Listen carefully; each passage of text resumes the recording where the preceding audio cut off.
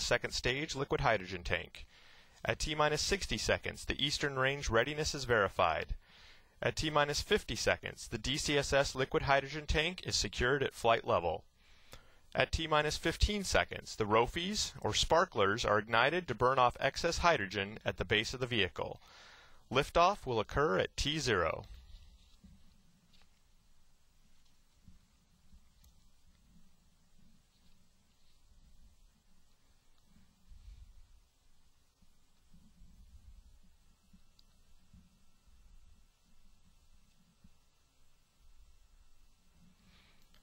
This is Delta Mission Control at T-minus 4 minutes and holding. We anticipate picking up the launch count in just a few moments.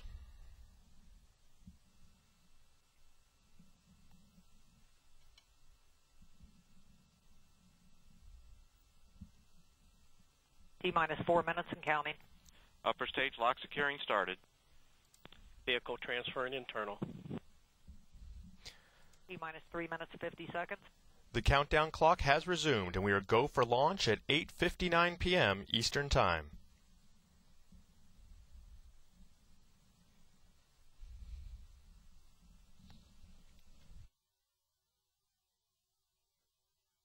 T-minus 3 minutes 32 seconds. CBC propellant tank securing started. Vehicle transfer internal complete. CBC lock secured. Stage lock secure at flight level. T-minus 3 minutes 14 seconds. CBC pre-press started. T-minus 3 minutes 7 seconds. CBC LH2 secured. T-minus 3 minutes. Vehicle ordnance arming.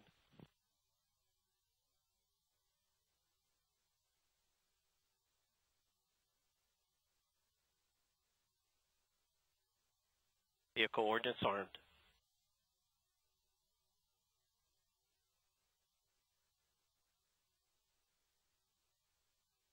CBC locks at flight pressure and flight level.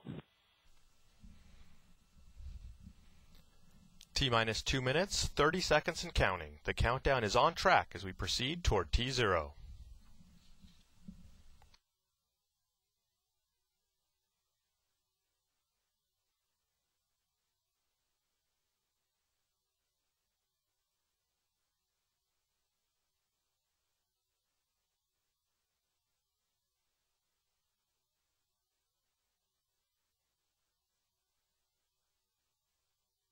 T-minus 2 minutes. TPA script running. Hydraulic press at 4,000.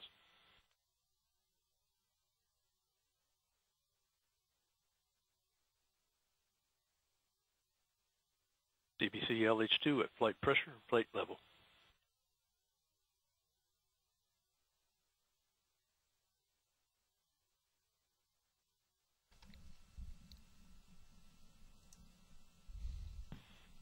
T-minus 1 minute 30 seconds. T-minus 90 seconds and the launch vehicle, payload, ground systems, and eastern range are go for launch. T-minus 1 minute 20 seconds. Upper stage LH2 securing started.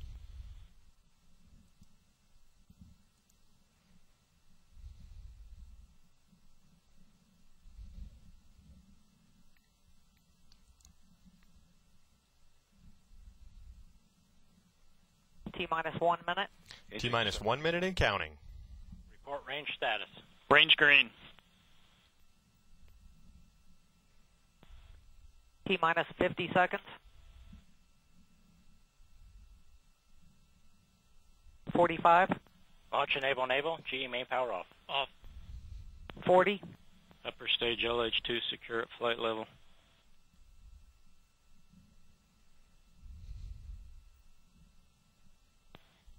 $30 seconds. Status check. Go Delta. Go GPS. Green board. 25. Flight lock-in. 23. SRM TVC blowdown.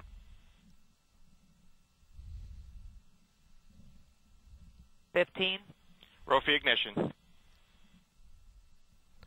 T-minus 10, 9, 8, 7, 6, 5, 4, 3. We have RS-68 engine ignition. 2, 1, and liftoff of the United Launch Alliance Delta IV rocket carrying the 5th GPS IIF satellite for the United States Air Force.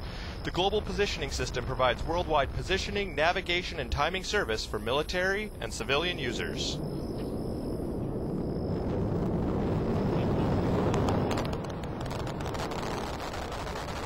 You're hearing the voice of Steve Agate providing launch vehicle ascent data. 30 seconds in. Still looking good. Chamber pressure beginning to decline now and trail off in the solid rocket motors. As expected, coming up on 40 seconds. Control continues to look good. 47 seconds, Mach 1. Vehicle now going transonic.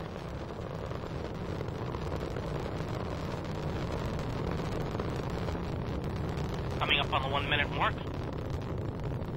Mark, 1 minute. Max Q, maximum dynamic pressure in the vehicle. About 30 seconds remain on our solids. Good engine control, symmetrical burn.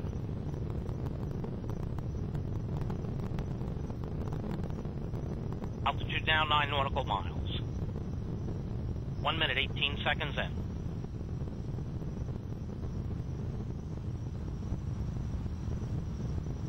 Burn out about 10 seconds from now, standing by. Chamber pressure decreasing in both solids.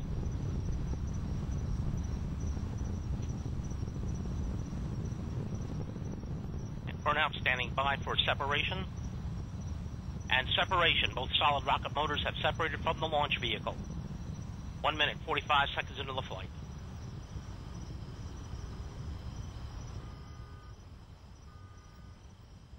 Now 1 minute, 55 seconds in, the Delta IV rocket now only weighs 1/2 of what it did at launch, burning propellant at the rate of 1,845 pounds per second.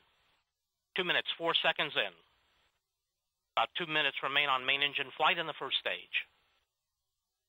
Altitude now passing 27 nautical miles, velocity 6,118 feet per second, downrange distance 33 nautical miles. 2 minutes, 20 seconds in. Still looking good.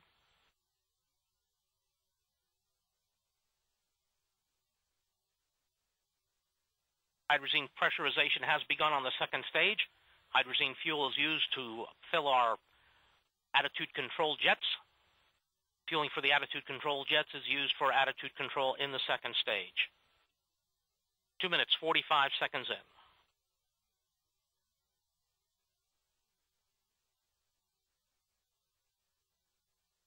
Chamber pressure continues to hold very well in the main engine. Good engine control. Coming up 3 minutes. Mark, 3 minutes. Now at 3 minutes, 4 seconds in, the vehicle now passing Mach 10, 10 times the speed of sound. 3 minutes, 10 seconds in. About 1 minute remains now in main engine flight. 3 minutes, 20 seconds in, altitude now passing 51 nautical miles, velocity 12,115 feet per second, downrange distance 118 nautical miles.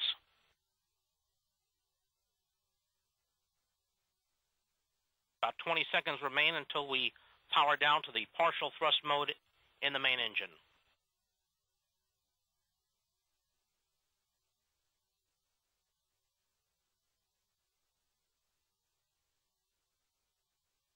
Standing by for that partial thrust command.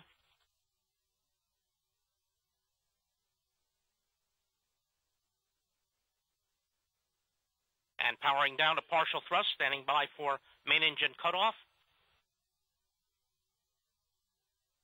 And we see cutoff. Standing by for 1-2 stage SEP. And standing by. And separation. NEDS is deploying. Standing by for igniter spark.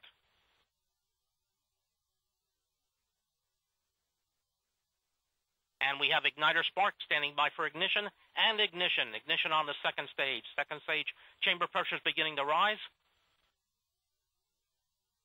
Standing by for fairing SEP. Fairing SEP. Good chamber pressure in the second stage, right where we want it to be. 4 This minutes. is Delta Mission Control at T plus 4 minutes, 56 seconds into tonight's flight. We've just heard Steve Agid report the successful execution of the events comprising the early portion of this evening's mission. The Delta IV second stage and GPS IIF satellite are traveling southeast over the Atlantic Ocean. The mission is now in the first of 3 planned RL-10 second stage engine burns, and all systems continue to operate nominally. This burn will last approximately 8 minutes.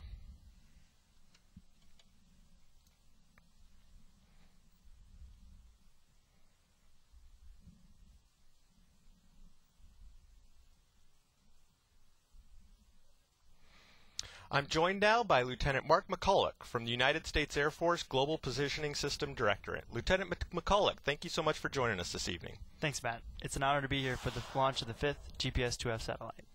So you mentioned the 2F satellite. What right now is the status of the 2F program?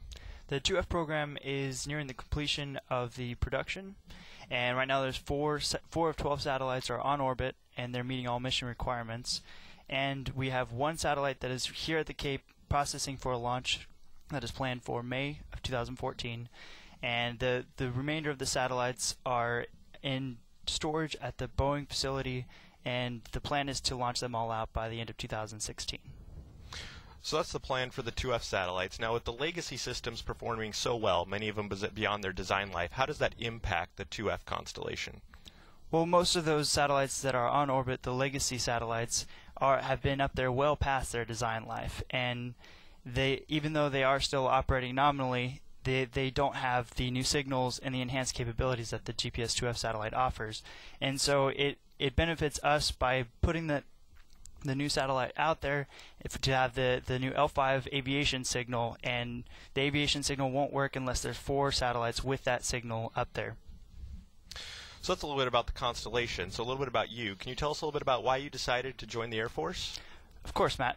I joined the Air Force for 2 reasons. First, ever since I was a kid, I've always loved the military and knew I wanted to join and serve my country. When I was looking at which branch to join, I saw the Air Force and I saw all the cool technologies that they're working with, the cool jobs, getting to be a fighter pilot or even right now getting to be a launch engineer is awesome. And when I was in college, I decided to study engineering so that I could actually pursue those goals, and luckily I'm here right now. So you mentioned that you're a launch systems engineer. Can you describe a little bit more your role within the GPS Directorate of the Air Force?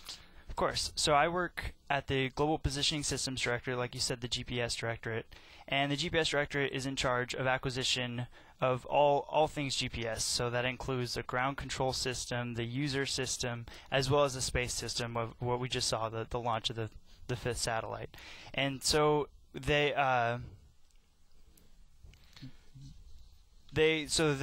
ground control system is actually what controls all the satellites on orbit and changes their attitude and determination to make sure that they're always pointed at Earth. And my job within GPS is to work launch integration between the space vehicle contractor, which is Boeing, and the launch vehicle contractor, which is United Launch Alliance, to make sure that both the space vehicle and launch vehicle are meeting all requirements and that they're compatible. Well, thank you. I appreciate that description both of the GPS program and a little bit about yourself. It's a pleasure to have you here. We're going to be coming back and talking a little bit more with you a little bit later in the launch. But for right now, let's go ahead and check in on how mission progress is going and how things are looking tonight. We're approaching the end of the first of 3 planned RL-10 second stage engine burns.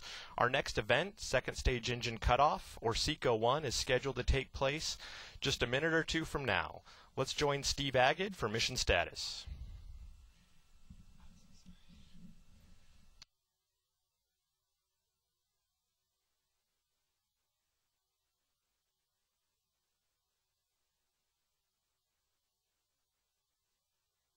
About 3 minutes now remaining in this first burn.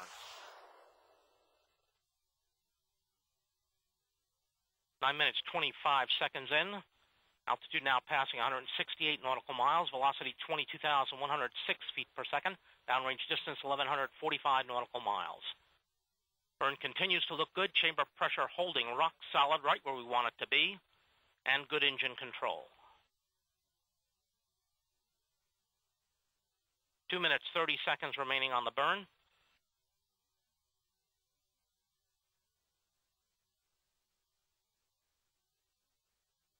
Now coming up on the 10-minute mark. Mark, 10 minutes into the flight. Altitude now